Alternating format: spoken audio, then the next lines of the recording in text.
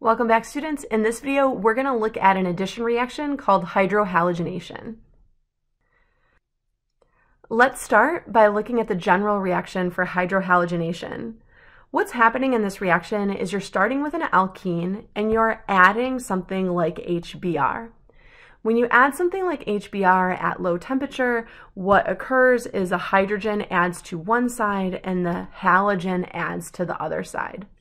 You're going to see a lot of HBr used for these reactions because HF is too reactive and HI is too slow. So HBr is like our sweet spot, and then HCl is also sometimes used.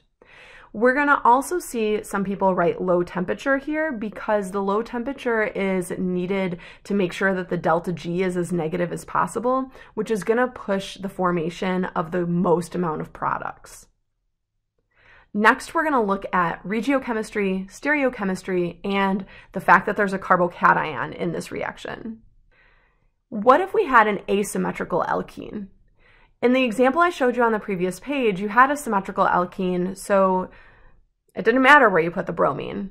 But now it's going to matter. Where is the halogen going to go? So let's go through and write our products as our two potential products. One of them isn't going to form, but we'll get to that. What's going to happen in your addition reactions is you're going to focus on the carbons that are sp2 hybridized, and your groups are going to add to each of those carbons. So you're going to have, say, a hydrogen that adds here, and then your bromine could add here. And the other potential location that your bromide could go is your bromide could go here, whereas your hydrogen could go here. Now, only one of these is going to form in this reaction. So how do we know where that halogen is going to add? This is called a Markovnikov addition.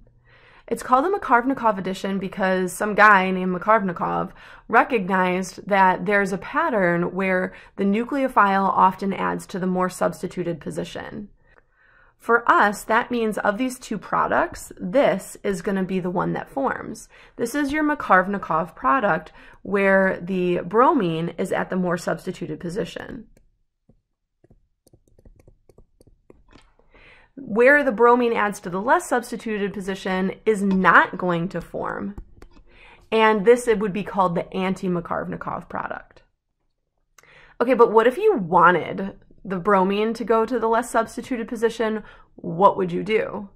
Well, you can actually force it, and we're not going to look at the mechanism for this until we talk about radicals, but if we added peroxide to our solution, then what will happen is we will get bromine added to the less substituted side, and we call that the anti-Markovnikov addition, and this is the anti-Markovnikov product.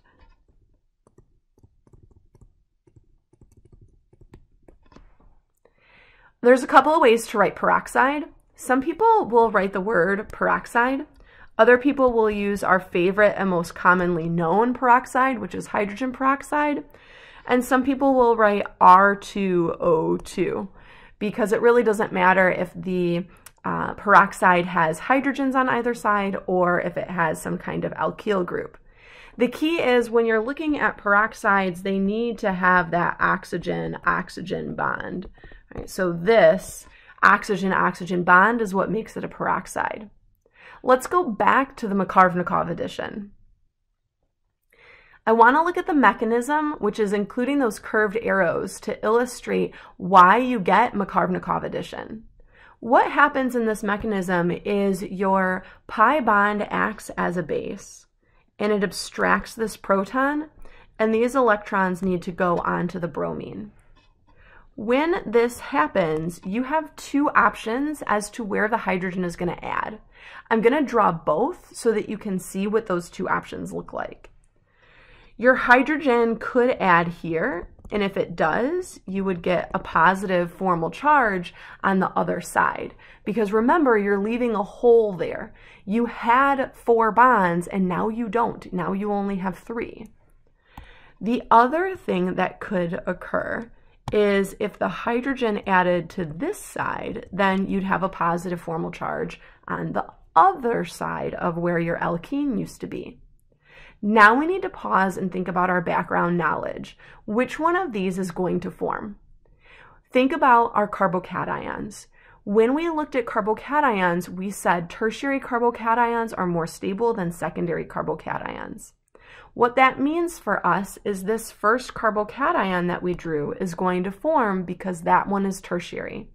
Whereas the second one is secondary, it's not as stable. So in order for that to form, you'd have to overcome a higher energy of activation, and that's just not going to be realistic.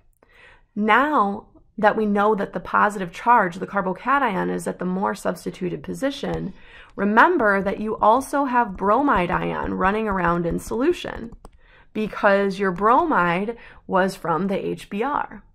Your bromide is going to behave as the nucleophile. It's going to come in and it's going to attack the carbon of the carbocation, and you end up getting a product where your bromine has added to the more substituted side.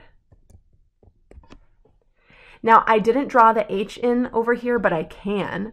You just want to be careful because if you're using an online homework system, you don't want to put in random H's because your online homework system is going to get confused. The computer will get confused and think that you mean something that you don't. So you have to really make sure that you are communicating well. And you also want to maybe just use that as a stepping stone of, I know where the hydrogen is, I can draw it in, but when I get to the test, I don't need to draw in the hydrogen because that's not correct skeletal notation either.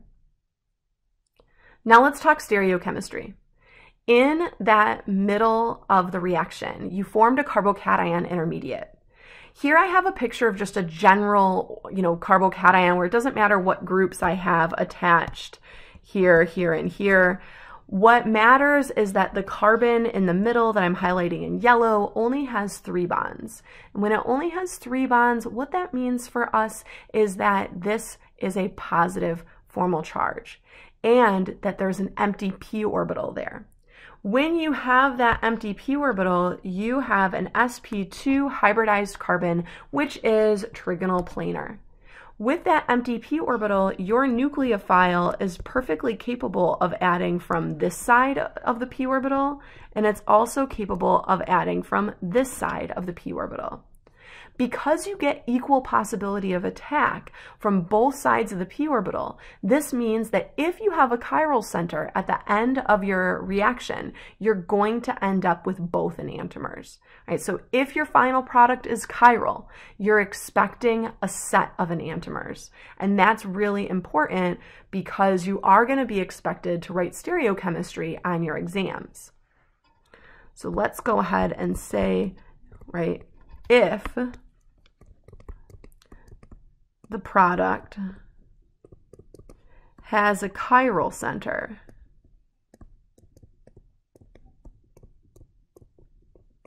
you're going to get both enantiomers.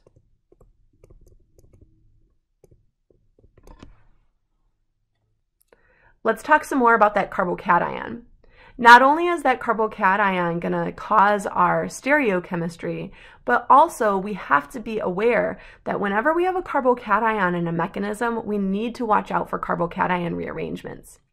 What I mean by that is when we start this mechanism here and we have our pi bond attack that hydrogen and then this bond breaks, what will happen is we need to look at where the positive charge can be. The positive charge could be here or it could be here. Well, you know primary carbocations don't form, so don't even think about that. So we're going to get our positive charge here because our hydrogen is adding here. Now, if we look at this, this is a secondary carbocation. But can we anticipate a way to make this tertiary?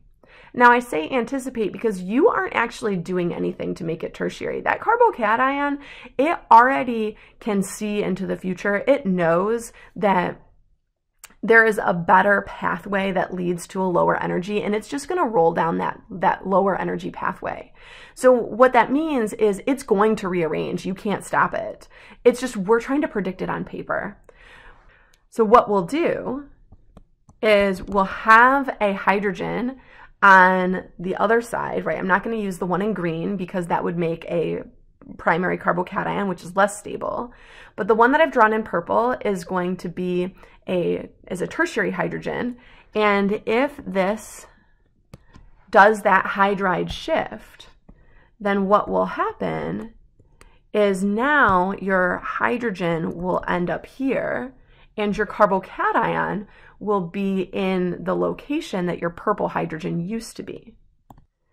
Now that we've drawn this rearranged carbocation, let's go ahead and remember that we still have chloride ion running around in solution. So the chloride is going to attack the carbon that bears the positive charge, and we get this as our major product. So this is major.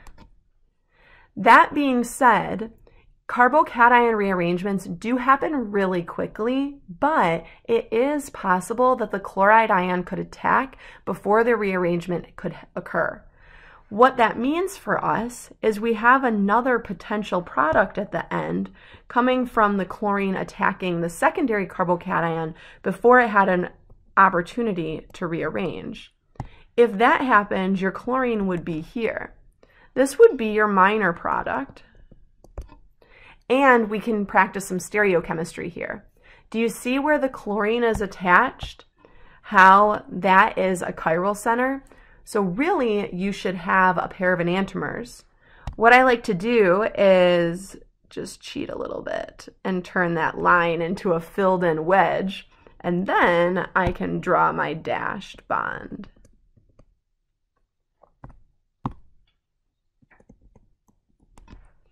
So why am I not putting wedges and dashes on my major product? Well, I mean, I could, but it's not chiral because the location where the chlorine is attached has two methyl groups. So I don't really need to add those because there's no stereochemistry there that we need to consider. Let's wrap up. In this video, we looked at hydrohalogenation, where you add a hydrogen and a halogen across the pi bond.